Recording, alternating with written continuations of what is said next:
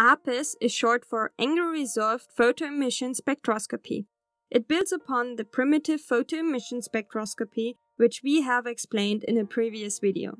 In a nutshell, photoemission spectroscopy measures the density of states in a material. Photons of a specific energy are absorbed by a bound electron, which is subsequently emitted as a photoelectron. Measuring the intensity over the kinetic energy yields the desired spectrum. In angle-resolved photoemission spectroscopy, we go one step further and analyze the momentum dependency of the occupied electronic states. Let's see how this is done. Suppose we shoot photons onto a surface and measure the angle under which the electron is emitted. There are two directions to consider: the angle with respect to the surface normal, theta, and the angle outside of the reflection plane, which is called azimuthal angle, phi. We recall Snell's law, which describes refraction. FYI, there is a video. Applied to this situation, it states that the momentum of the electron parallel to the surface after emission is the same as inside the material. Electromagnetic lenses help to measure the momentum of the emitted electron and naturally the kinetic energy. Subsequently, the component parallel to the surface is extracted by multiplying with the sine of theta.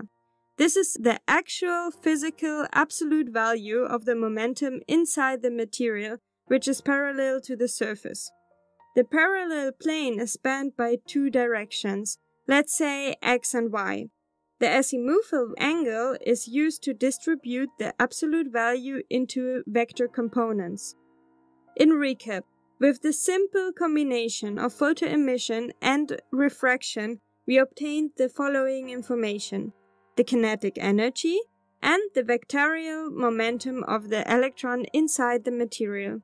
This grants direct access to the effective energy dispersion of any material prone to photoemission. The occupied density of states at a specific momentum is referred to as momentum-dependent spectral function of the filled states.